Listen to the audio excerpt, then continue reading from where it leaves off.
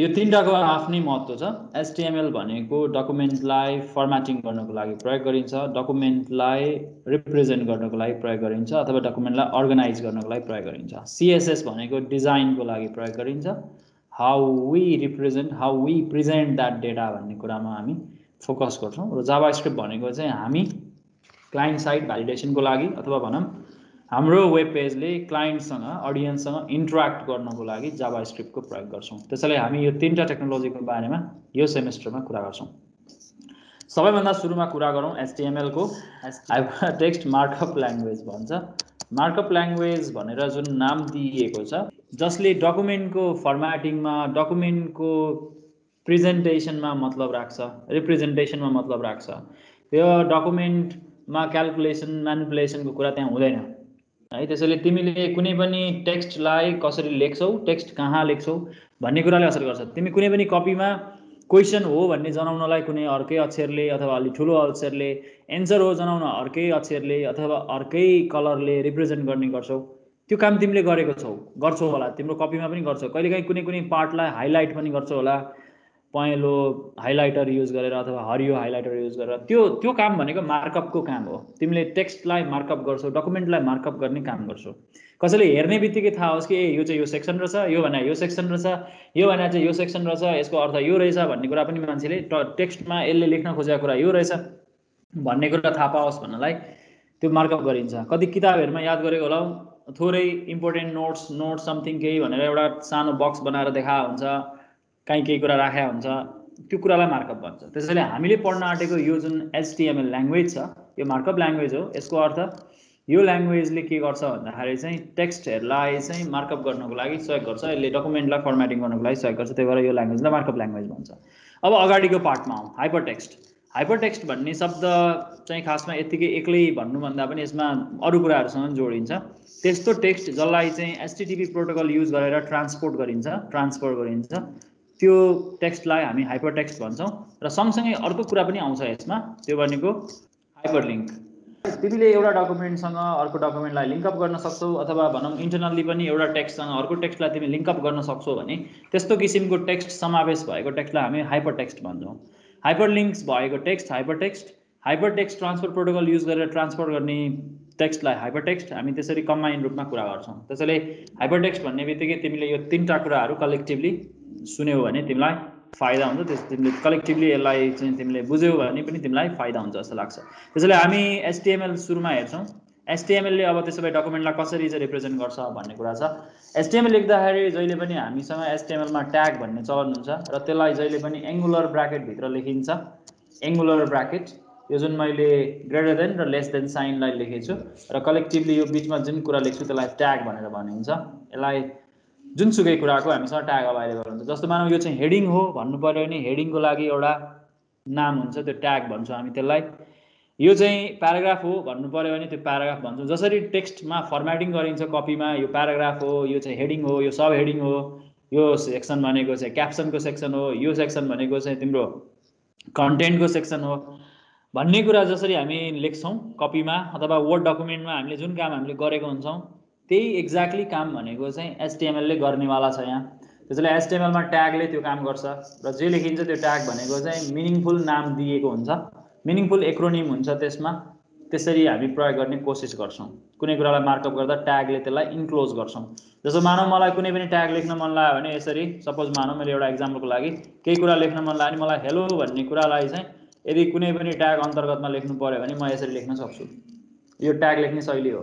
यो ट्यागसँग सम्बन्ध छ, यतिकै लेखिएको छैन। यो लेखाइ र यो लेखाइमा फरक देखिरहेछ होला, के फरक छ भन्ने कुरा तिमीले यहाँ थाहा पाइसक्यो होला सिम्बलमा। यसको अर्थ के हो म एकछिनमा कुरा गरौँला। कसरी लेखिन्छ भन्ने कुरा मात्र देखाउन खोजेँ मैले। यसलाई ट्याग भन्छ। यो इन्डिभिजुअल जुन हामीसँग एउटा कन्टेन्ट हुन्छ त्यसलाई हामी ट्याग भन्छौँ।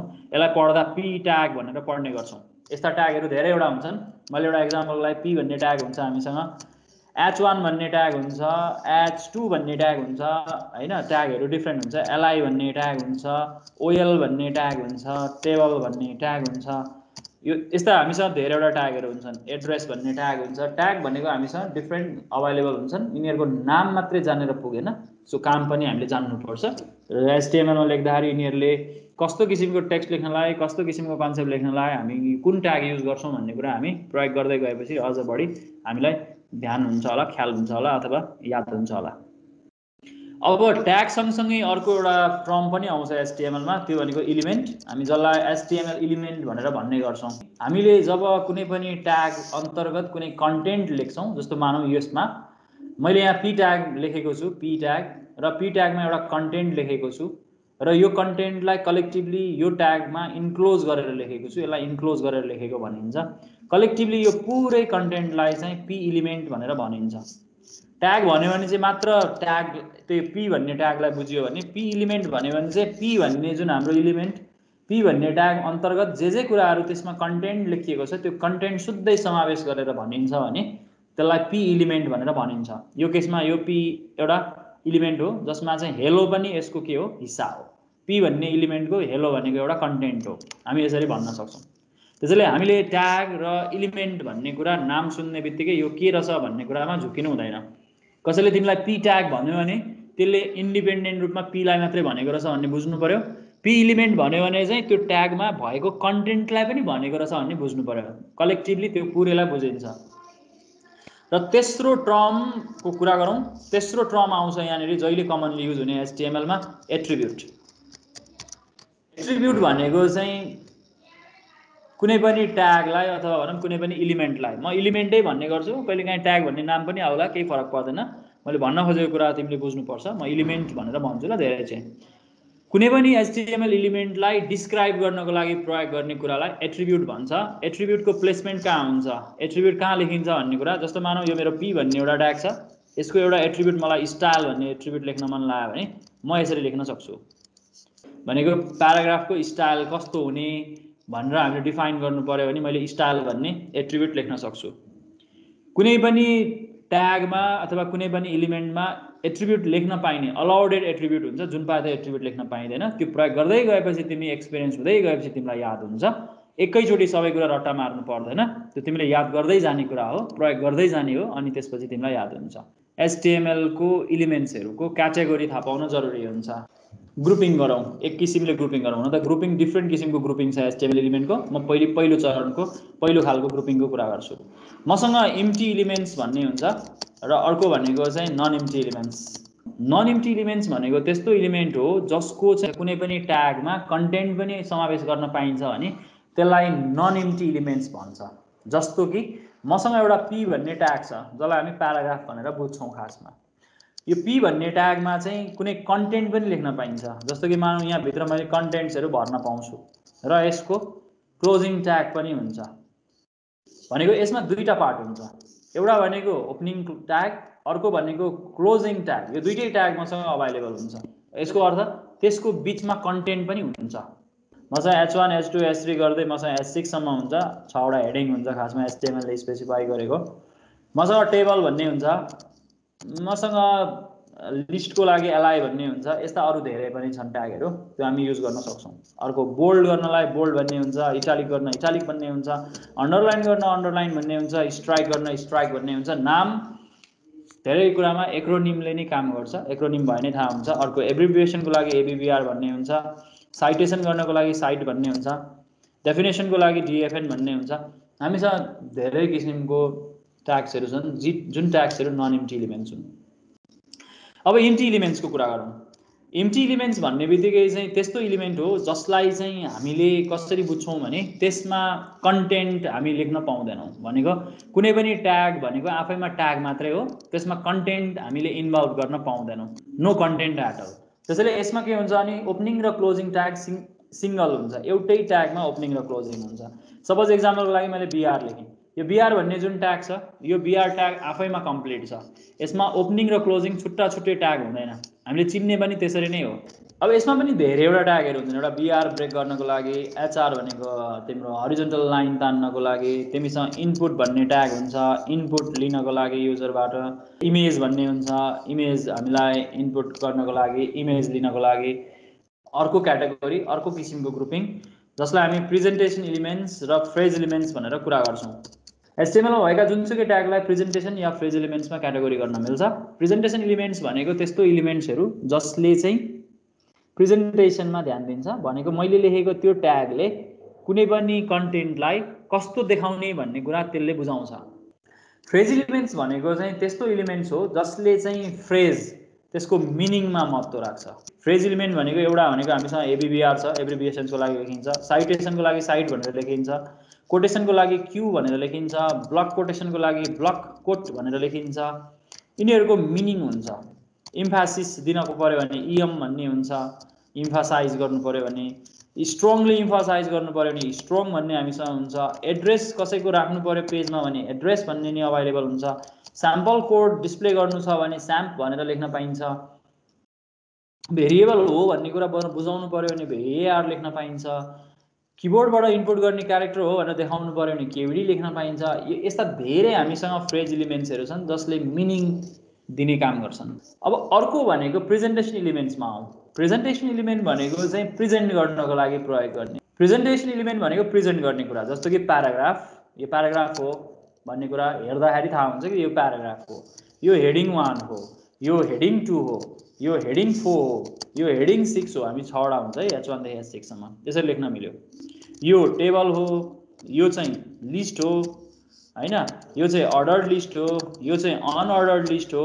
हामी यसरी भन्न सक्छौँ। यो बोल्ड गरेको, यो इटालिक गरेको, यो चाहिँ अन्डरलाइन गरेको, यो चाहिँ स्ट्राइक गरेको, यो चाहिँ सुपरस्क्रिप्ट हो, यो चाहिँ सबस्क्रिप्ट हो भनेर हामी यसरी भन्न सक्छौँ। यो चाहिँ टेलिटाइप फन्टमा छ, यो चाहिँ प्री फर्मेटेड टेक्स्ट हो। तीनै इलिमेन्ट्सहरू जो अघि हामीले इम्टी र नन इम्टी इलिमेन्टमा कुरा गरेका थियौँ तीनै इलिमेन्ट्सहरू हुन् यिनीहरू पनि, तर यिनीहरूको क्याटेगोरी चाहिँ फरक हो। अर्को किसिमको पनि क्याटेगोरी छ, क्याटेगोरी सकिहालौँ अनि त्यसपछि म पहिलो एचटिएमएल पेज बनाउँछु। अर्को क्याटेगोरी भनेको चाहिँ तिमीसँग भएका different HTML इलिमेन्ट्सलाई block and inline element भनेर पनि तिमी ग्रुपिङ गर्न सक्छौ। त्यसैले यो 3 किसिमको क्याटेगोरी छ। यो तेस्रो क्याटेगोरी, यो अन्तिम क्याटेगोरी पनि हो एचटिएमएलको। ब्लक इलिमेन्ट भनेको चाहिँ त्यस्तो इलिमेन्ट हो जो चाहिँ आफू पनि नयाँ लाइनमा सुरु हुन्छ र अरूलाई पनि नयाँ लाइनमा त्यसले पठाउँछ। र यसलाई यसरी भन्दा पनि हुन्छ, त्यसले पुरै पेजको विड्थलाई युज गर्छ। ब्लक इलिमेन्टले पेजको पुरै विड्थलाई युज गर्छ। जस्तो मानौँ मैले एउटा ब्लक इलिमेन्टमा कुनै कन्टेन्ट लेखेँ भने त्यो कन्टेन्ट थोरै भए पनि यसले पुरै पेजको विड्थलाई कभर गर्छ भनेपछि अटोमेटिकली नेक्स्ट इलिमेन्ट त तल्लो लाइनमा जाने नै भयो। अब इनलाइन इलिमेन्टको कुरा गरौँ। इनलाइन इलिमेन्ट भनेको चाहिँ त्यस्तो इलिमेन्ट हो जसले चाहिँ आफू कन्टेन्ट जति छ, कन्टेन्टको विड्थ जति हो त्यो कन्टेन्टको विड्थ अनुसारको विड्थ मात्रै लिने गर्छ।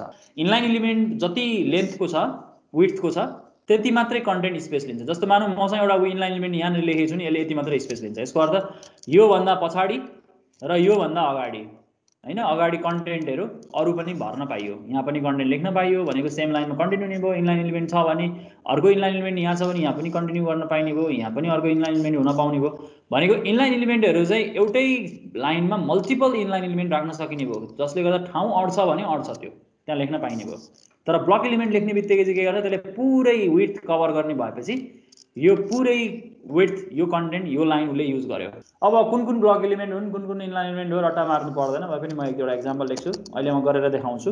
पी H1 को सबै सिरिज H1 देखि H6 सम्म सबै ब्लक इलिमेन्ट हो।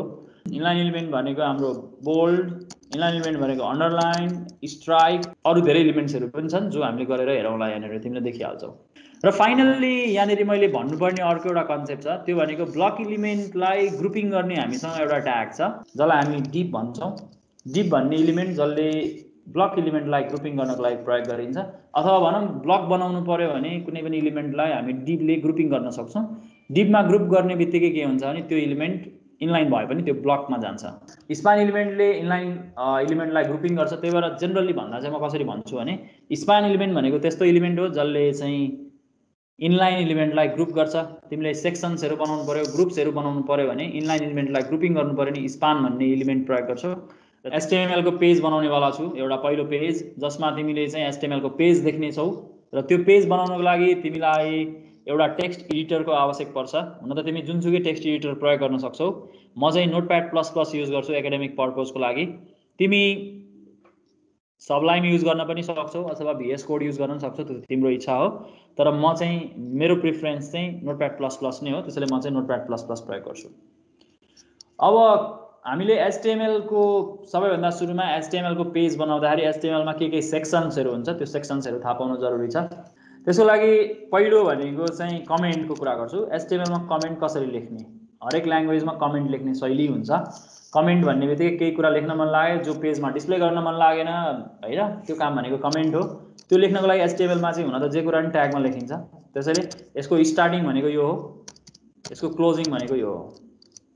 यो कमेन्ट मल्टिलाइनले हो, त्यसैले तिमीले यहाँ स्टार्ट गरेर यहाँ इन्ड गर्न सक्छौ। यहाँ भित्र लेखेको कन्टेन्ट कमेन्ट हो। अब डकुमेन्टको स्ट्रक्चरको कुरा गरौँ। HTML को डकुमेन्ट भनेको सबैभन्दा माथि भनेको डकुमेन्ट DTD हुन्छ। DTD भनेको डकुमेन्ट टाइप डेफिनेसन भन्छ। यो चाहिँ कुन डकुमेन्ट हो, यो कस्तो खालको डकुमेन्ट हो भनेर ब्राउजरलाई भनेको हामीले। ब्राउजरै हाम्रो लागि रेन्डरर हो।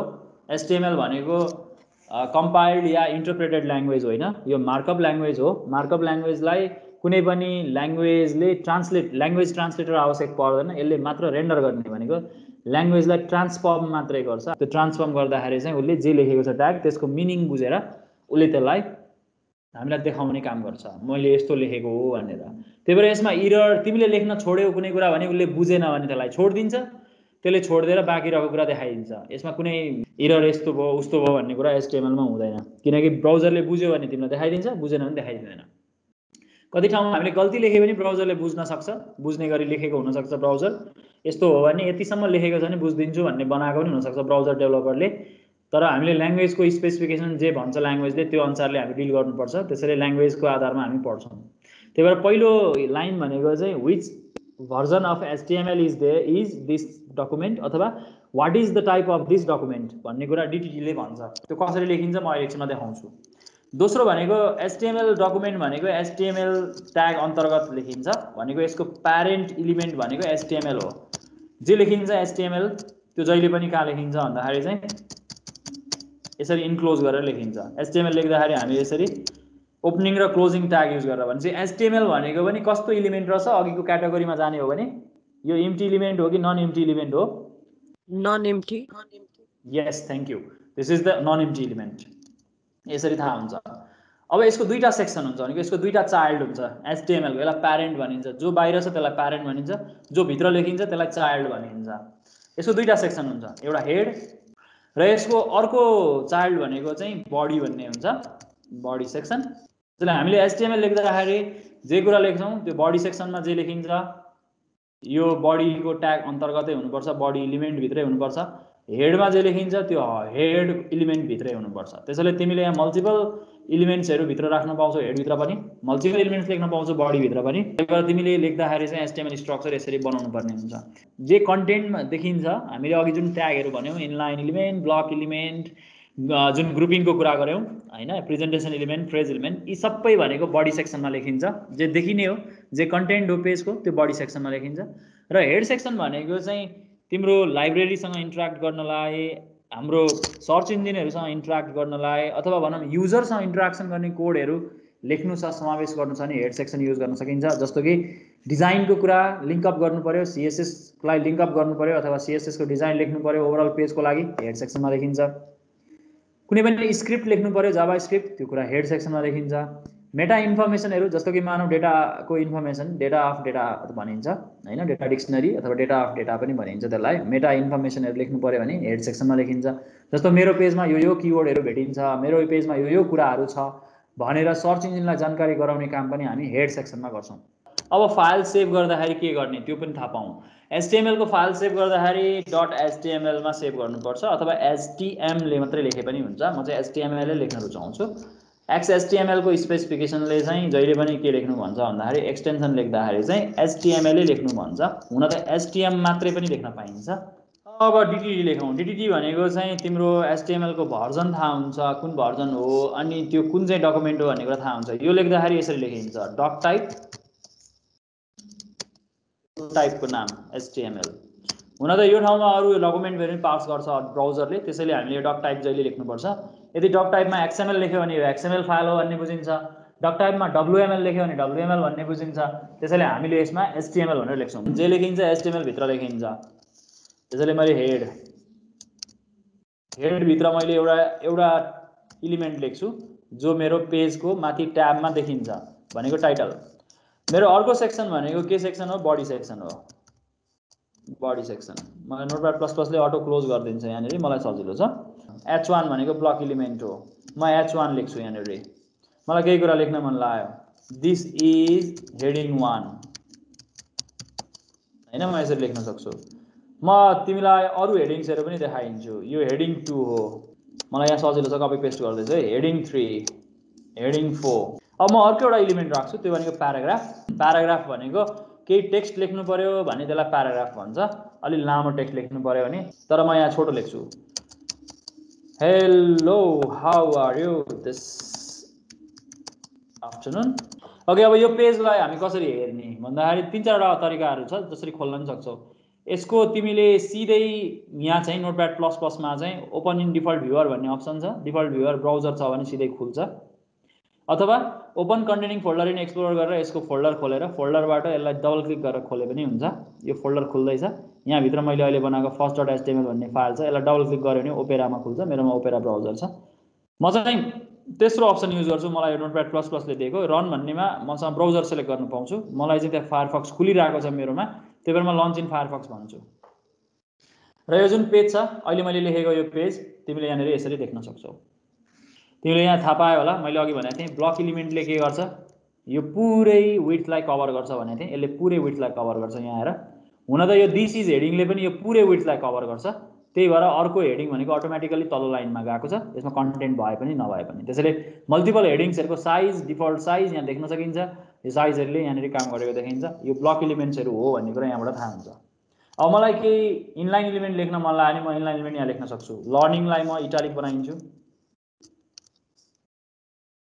यसले यहाँनिर आफै बनाइदियो तर पख म यसलाई चाहिँ लर्निङलाई मात्रै ल लर्निङलाई मात्रै बनाउँछु मेरो यो प्रोग्रामिङलाई बोल्ड बनाउँछु यसलाई बोल्ड बनाउँछु प्रोग्रामिङलाई भनेको सेम लाइनमै आउने कुरा सेम लाइनमै कन्टिन्यू हुन्छ भनेको यसले यही कन्टेन्टलाई नयाँ लाइनमा पठाउँदैन these are the inline elements अघि हामीले कुरा गरेका थियौँ इनलाइन एलिमेन्ट भनेको सेम लाइनमै हुन्छ यहाँ हेर तिमीले यहाँ देख्न सक्छौ देखिरहेछौ यो लर्निङ यही छ यसले जति स्पेस लिने हो त्यति नै स्पेस लियो प्रोग्रामिङले आफ्नो जति स्पेस लिने हो त्यति स्पेस लियो इनलाइन एलिमेन्ट यही ठाउँमा बस्छ इनलाइन एलिमेन्ट भनेको यस्तो हो अझ यति गरौँ तिमी आफूले भोलि आउँदाखेरि चाहिँ आफ्नो बारेमा हु are you where are you from तिम्रो आफ्नो बेसिक इन्फो बुझाउने किसिमको एउटा पेज बनाएर आऊ र जुन मैले प्रेजेन्टेसन एलिमेन्ट र फ्रेज एलिमेन्ट्स अनि ब्लक र इनलाइन अनि त्यसपछि इम्टी र नन इम्टी एलिमेन्ट्स भनेको थिएँ यो तीनटै क्याटेगोरीमा कुन कुन ट्यागहरू पर्ने रहेछ तिमीलाई मैले त्यो किताब मैले रिफर गरेको छु त्यो किताबबाट हेर खोज अनि त्यसलाई क्याटेगोरी बनाएर पेज पनि बनाएर आऊ है त आज यति गरौँ थ्यांक यू क्लास